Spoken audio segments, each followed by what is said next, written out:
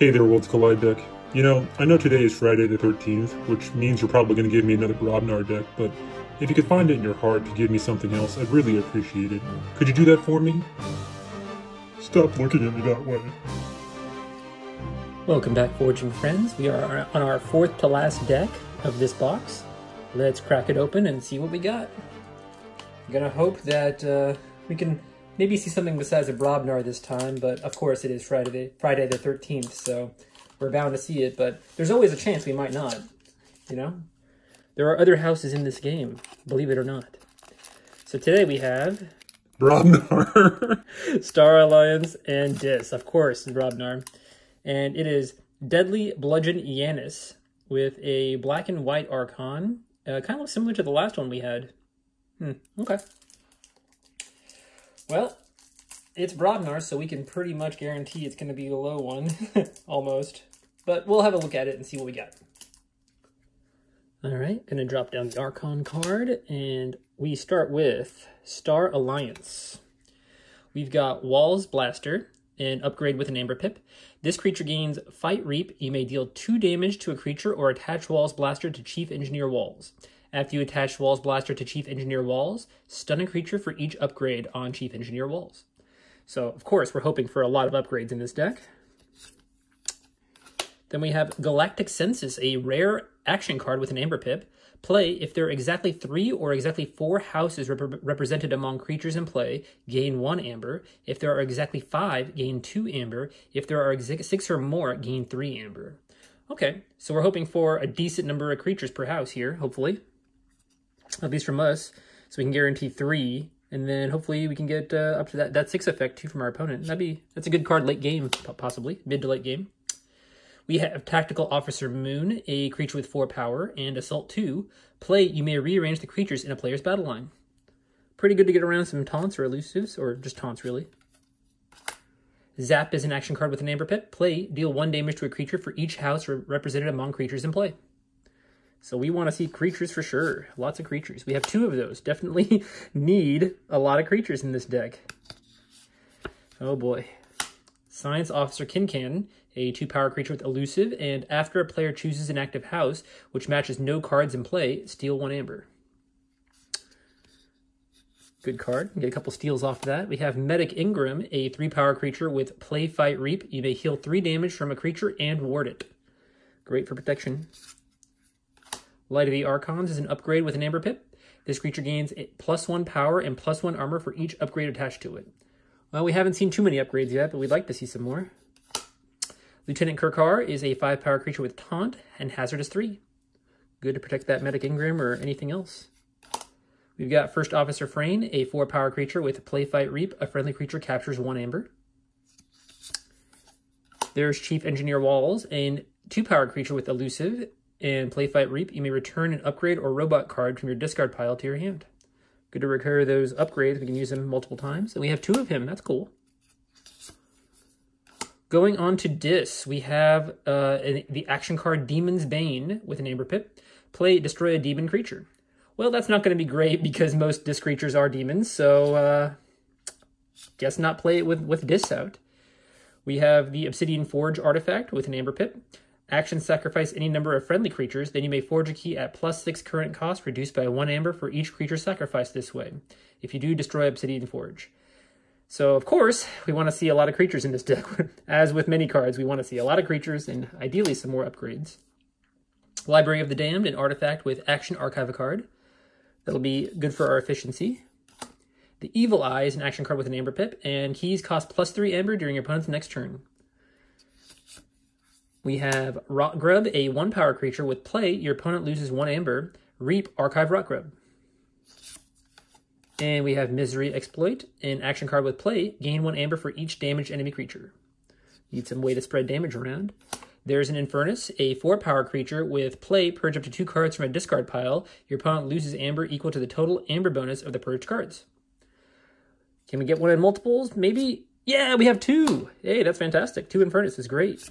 Okay, not a 3rd one, but 2 at least is really good. We have the Inspector with 2 power and destroyed, purge a random card from your opponent's hand. This disc might be pretty good, actually. Festering Touch is a action card with an Amber Pip. Choose up to 2 creatures, deal 1 damage to each creature. If that creature is already damaged, deal 3 damage instead. Good with that Misery exploit. Buzzle is a 3-power creature with Skirmish and play fight. You may purge one of Buzzle's neighbors. If you do, ready Buzzle. And Binding Irons is an action card that gives the opponent 3 chains. Decent disruption as well. Moving on to, of course, Brobnar. Wouldn't be Friday the 13th without Brobnar. We have the Bellowing Patrazate, a rare 7-power creature.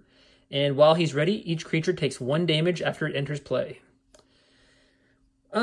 I think, I don't know, we probably have some good destroyed effects like that Inspector and stuff. So this possibly might have some use for us. We'll have to wait till we get to the counts to figure that out. So we have him. We've got Fire Breath. It is a upgrade, which is nice. With an Amber Pip, this creature gets +3 power and gains before fight. Deal 2 damage to each neighbor of the creature this creature fights. Want to see lots of good fight abilities then. Warrior's Refrain is an action card with an Amber Pip. Play, stun each creature with power 3 or lower. And we have 2 of those. I hope we don't have too many. We might have a lot of 3 power or lower creatures. I'm not sure. Shorty is a 4-power creature with Assault 4 and Reap Enraged Shorty. So he definitely wants to fight a lot. And we have Narp, an 8-power creature with 1 armor, and his neighbors cannot reap. He is a flank warrior. Mog Hunter is a 6-power creature with fight. Deal 2 damage to a flank creature. Oh wow, another one. So we're getting some decent numbers of creatures here in this Brobnar. Nice. And then we have Iron Staff, an artifact with an Amber Pip. Enrage a creature. Give that creature a +1 power counter. Okay. Barn Raising is an action card with play. For the remainder of the turn, your opponent loses 1 amber each time a friendly creature fights. Okay. Volcano is an action card that deals 4 damage to a creature and gives us 2 chains. So that reduces our efficiency back down. And we have 2 of those. Probably not the best way to end the Brobnar. 2 volcanoes. All right. Well, as usual, I will do the card separation, and we will be right back. All right. I've gone ahead and separated out the cards. Let's see how many creatures we have. We are at 1, 2, 3, 4, 5, 6, 7, 8, 9, 10, 11, 12, 13, 14, 15, 16, 17 creatures. And let's look at our amber. We've got, so 18 creatures, right? We said 18 creatures. It doesn't, it's kind of above average. It's not super high. I'd say it's medium to high for Worlds Collide. But I think we couldn't get at least 2 amber off of this one. So we'll say 2 amber. 3, 4, 5, 6, 7, 8, 9, 10, 11, 12, 13, 14, 15 amber there. But I'll subtract 1 because the Snarp will prevent its neighbor from reaping. So we'll probably lose at least 1 reap from that on average. So I'll say 14 amber for that. And then we'll go for, let's see, Amber Control. What do we have for Amber Control here? So this steals 1. So we'll count that as 1. 2, 3, 4, 5. 5 in the creatures. And let's see.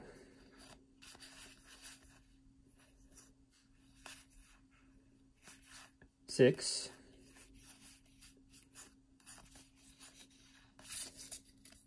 6 so far.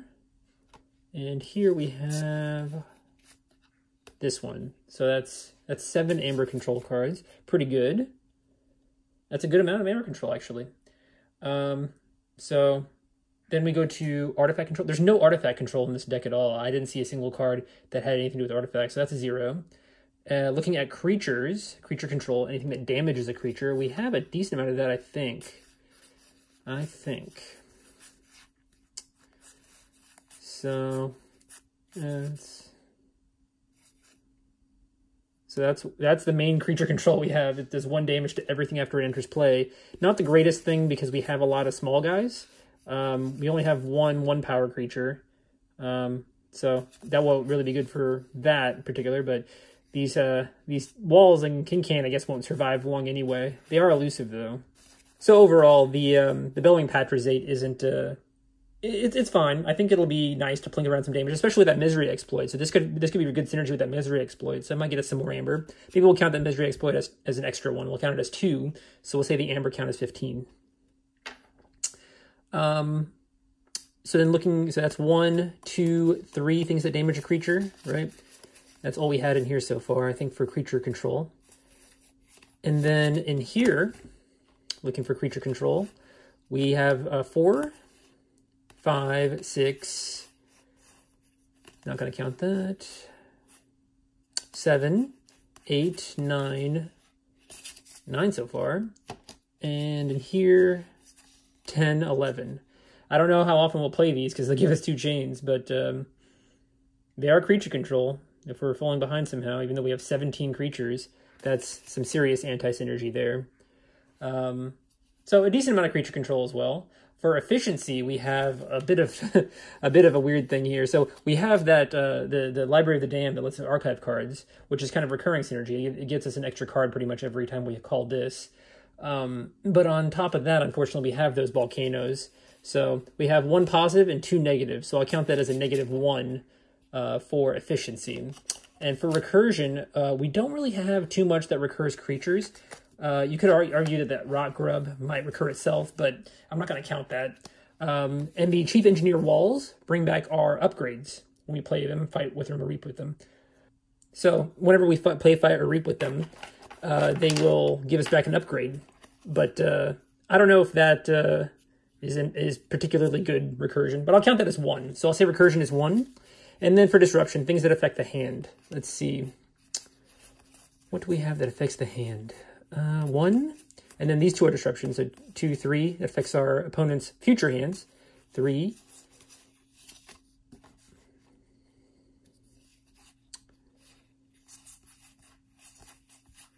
That's Amber Control. 3 so far. I think we have a Binding Iron, so that'll be 4. So 4 disruption. So, you know, we keep getting these Brobnar decks, and I want them to be good, and I try to see the best in decks, but I don't think this one's going to be... If that last one was the way it was, I think this one's going to be pretty close. I'm going to say in the 50s. You know, maybe I'll guess too low, and I can only hope I guess too low this time. But I'm going to give this one maybe a 57.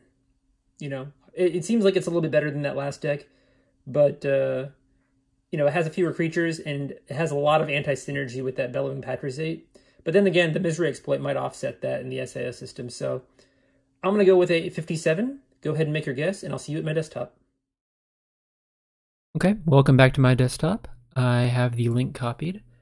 It's another Brobnar deck, so it looks like it's going to be in the 50s. I'd be surprised if it were in the 60s, but it had some stuff going for it. That Bellowing Patrazate, like I said, goes pretty well with a card, for example, like Misery Exploit over here. But you know, that's one synergy in what is inevitably Brobnar being Brobnar. So go ahead and make your guesses now. I'm locking in my 57. Let's see what we have. It's a 60. Okay, wow. It surprised me. It did surprise me. So we have, let's see, 57 base arc. Brobnar is really low, of course, but the Dis and Star Alliance are making up for it here. +4 synergy, -2 anti-synergy. Okay, so for Amber Control, nothing really subtracting from that because we have nothing that exalts, of course. But the Barn Raising is very low. It's rated very low. Of course, Infernus, 2 times 2, you know, having 2 Infernuses is fantastic. 17 for the Amber. Narp, like we thought, taking away half an Amber point from us because it's preventing a reap. Kincan helps a bit.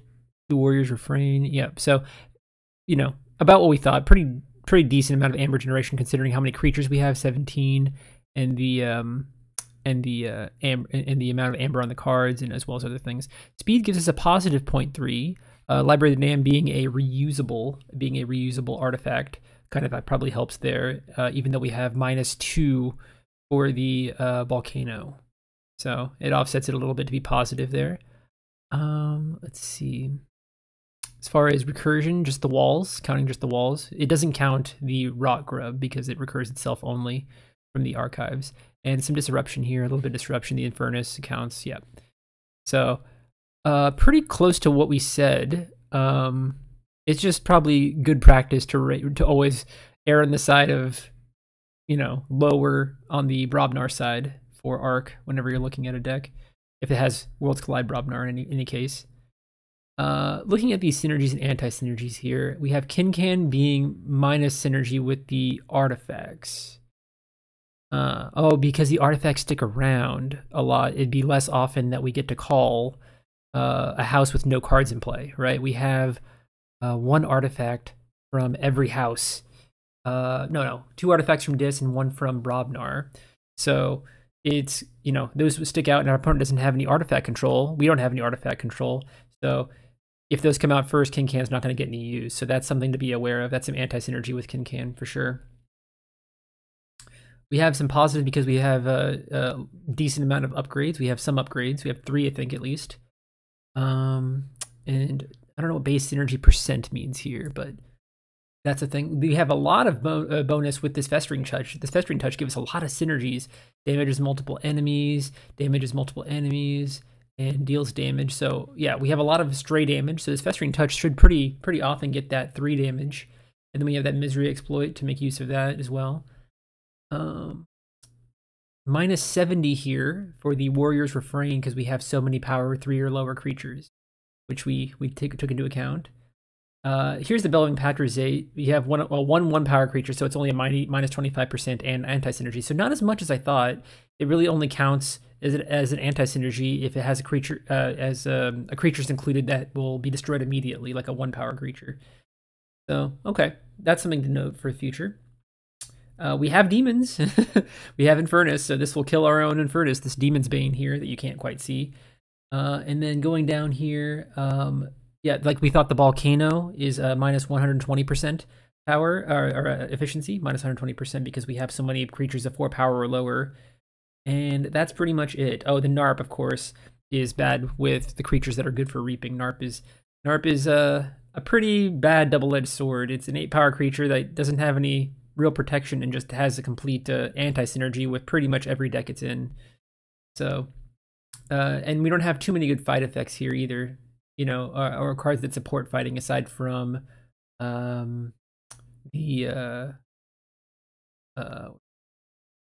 Barn Raising. Yeah, we have Barn Raising, and that's the one card that kind of supports fighting more often. I mean, yeah, the Mog Hunters get some extra damage if they fight, but the real big hitting, damaging effects aren't present here in this deck. So better than we thought, at least. We guessed 57.